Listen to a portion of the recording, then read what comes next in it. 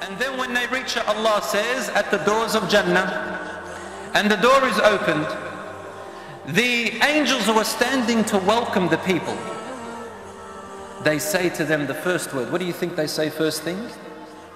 Peace. Because this is what we're all yearning for. We're yearning for the everlasting comfort of peace in our heart and for the rest of our life, physically, in our feelings, in our ears, with what we see, with how we speak. And that's the first thing the angels say. Assalamu alaykum. Peace is all upon you. Tibtum. Oh, how pure and wonderful you are. Fadkhuluha khalidin. Now enter it. Everlasting entrance. Brothers and sisters in Islam, I want to describe that moment when you're about to enter Jannah, and then as you enter it, inshaAllah ta'ala. In the books of tafsir, and I relate authentic hadiths, inshaAllah. You come to the doors of Jannah, and you don't enter it straight away, because guess who has to open the door? He is Muhammad sallallahu alayhi wa sallam. And he grabs the ring. Allahu alam what that ring looks like. Allah only knows the perfect description of this door. It's a marvelous door, huge door, very wide, hundreds of kilometers wide in fact, because Allah subhanahu wa ta'ala's doors to Jannah are wide and His generosity is immense. The first one to knock on it is Muhammad sallallahu alayhi wa sallam. And the guardian behind the door, the angel, asks, who is it?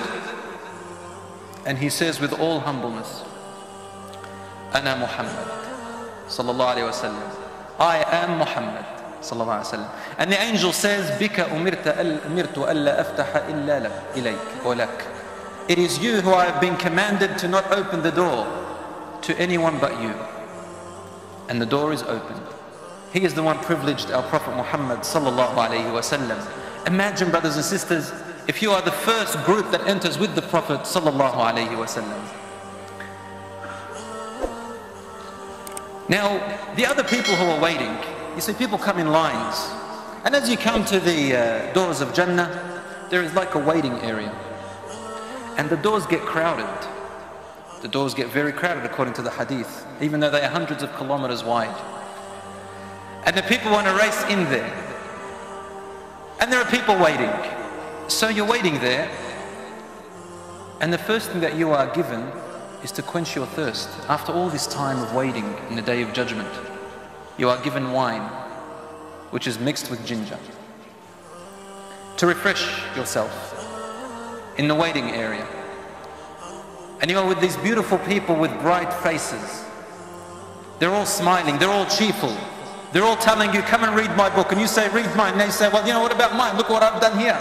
And Allah subhanahu wa ta'ala has wiped away all the sins. No one knows them. They're a secret between you and Allah subhanahu wa ta'ala. And you begin to boast about your books out of happiness. And no one feels jealous of anyone else for some reason. The feelings are starting to change. Because Allah says in the Quran, وَنَزَعْنَا مَا فِي قُلُوبِهِم مِّنْ غِلٍّ. We will take out from their hearts every bad feeling. No jealousy, no hatred, no envy, no competition. None of that. And everybody's happy for everyone else. In fact, everyone's happy for what they've received. And then the entrance begins. Your name is called out one by one. And you enter Jannah one by one. And you are called by the best names that used to be called in this world, and by your father's names, with the best of names. As you enter into Jannah, you get lost in the beauty of what you hear, what you see, and who you meet. Everybody runs off to their own palaces, their own belongings. Rasul ﷺ tells us in the Sahih Hadith that a person will go to their palace and to their property, and they'll know exactly where it is, exactly as they knew their homes in this world, and even better. Allah subhanahu wa ta'ala suddenly puts in your heart the know-how of how to get to your property. You know it, because it belongs to you. And everybody's busy. They want to go and see their property. They want to see their spouses. They want to see the angels. They want to see what Allah subhanahu wa ta'ala has in store for them.